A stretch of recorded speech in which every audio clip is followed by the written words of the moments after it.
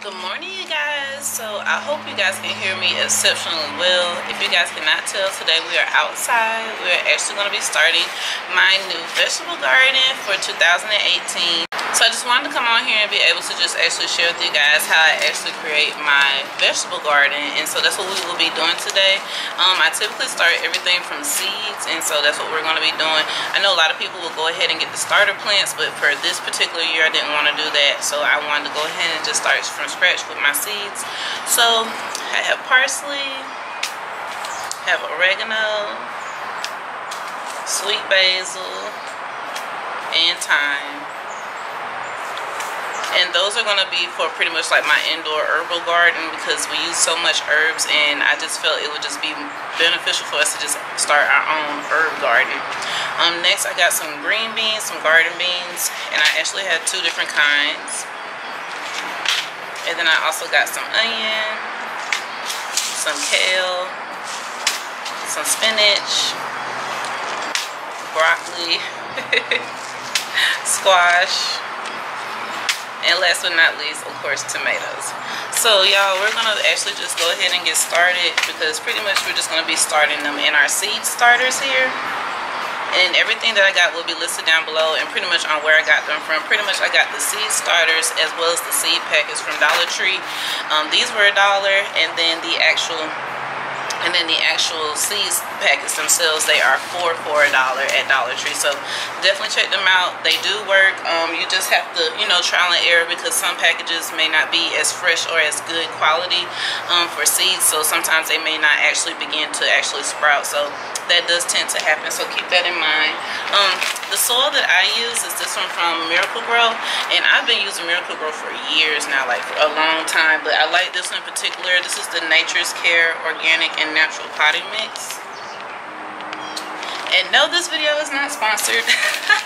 It's not sponsored, but I just felt like this would benefit a lot of you guys, because a lot of you follow me on my pescatarian journey, and you guys have followed me for quite some time, and you guys enjoy those videos, as well as all the tips that I share, and the different kinds of foods that I eat, and the beneficial, properties that they have, when you eat them regularly. So I figured I would bring you guys along with my 2018 garden, and if I decide to add anything else, then definitely you guys will be included in that.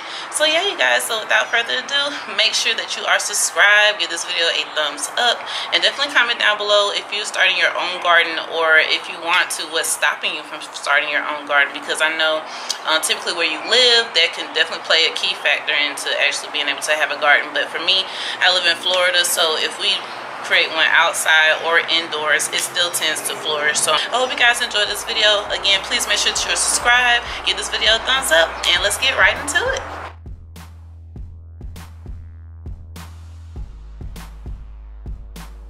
Alright, Queen, so let's get into this garden. So I wanted to create this series not just solely be for myself, but I also wanted to share this with you guys as well.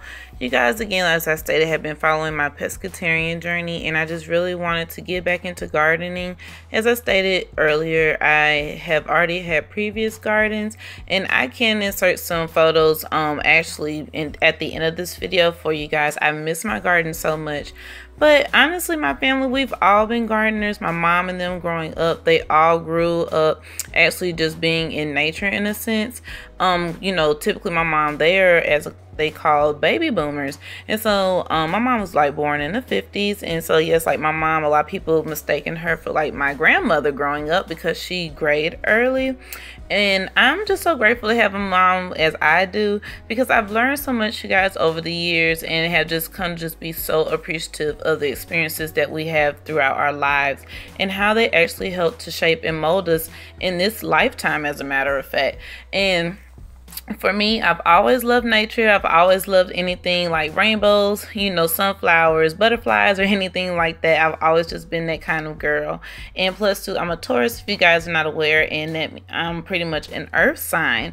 So I do enjoy actually going out and being in nature. So, and actually partaking in creating my third veggie garden, this is actually very thrilling for me and exciting. So, as far as like my mom and them and family, they've all pretty much have had a green thumb as far as I can remember.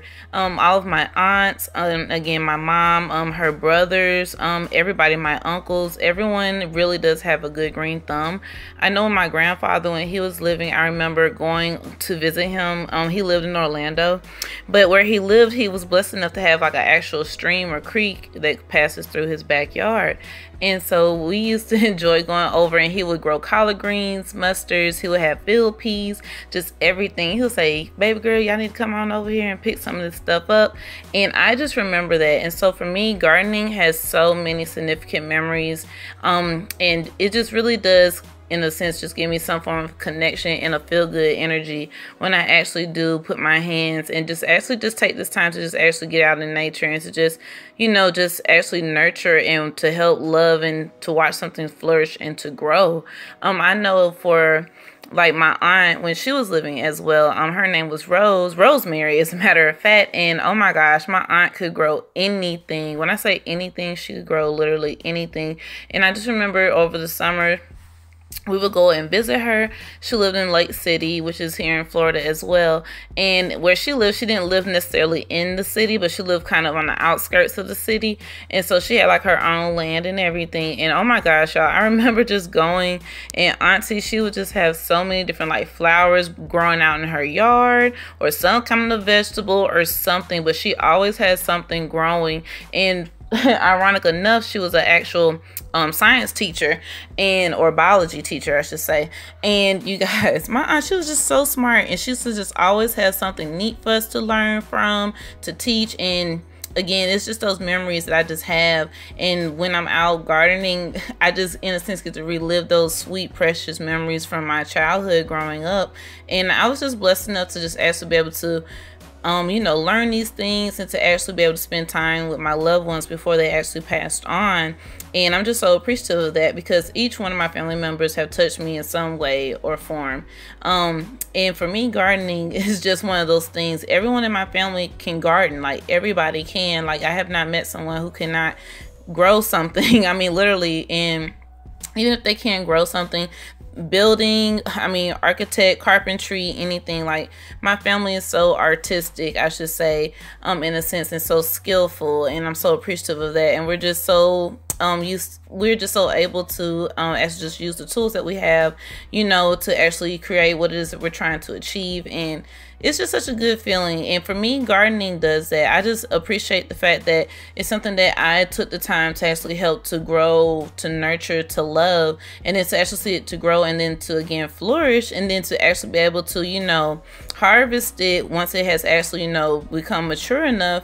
Oh my gosh, it's such a liberating feeling. And then it just makes you want to continue the process. So as you guys can see here, I realized that I had messed up with placing the seeds, but that's okay. I know the difference between what spinach and kales looks like, so that wasn't a problem. I just fixed it, but I didn't include it here in the video.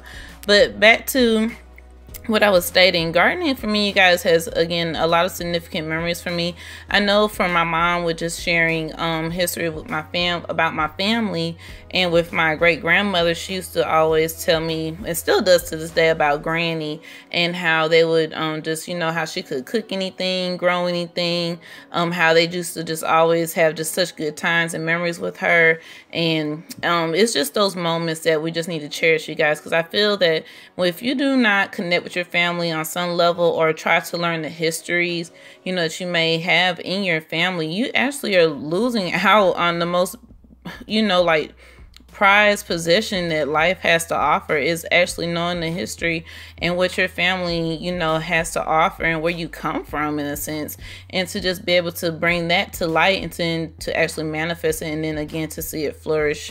It's just awesome. And so for me, gardening does that, and it's just a getaway. It helps me to just really just reconnect with who I am, my roots, and then to again just to see the journey of something starting again from a seed, and then actually just growing into an actual full plant. And then for me to actually just be able to appreciate the fact that I was able to help create another form of life, and then be able to actually continue that process again and again. So y'all, gardening for me is just so much more than just, again, just growing. It has memories, it's just fun, and it's just very, it's actually very pleasing, I should say, and to just to get outside and just to be in nature. So I hope you guys enjoyed this video, queens. I will be updating you weekly as to what is happening with my new I should say veggie garden. And again, if you guys are interested, please make sure you subscribe down below. Make sure to give this video a thumbs up, and I'll see you guys in my next upload, queens. Thanks for watching. Bye.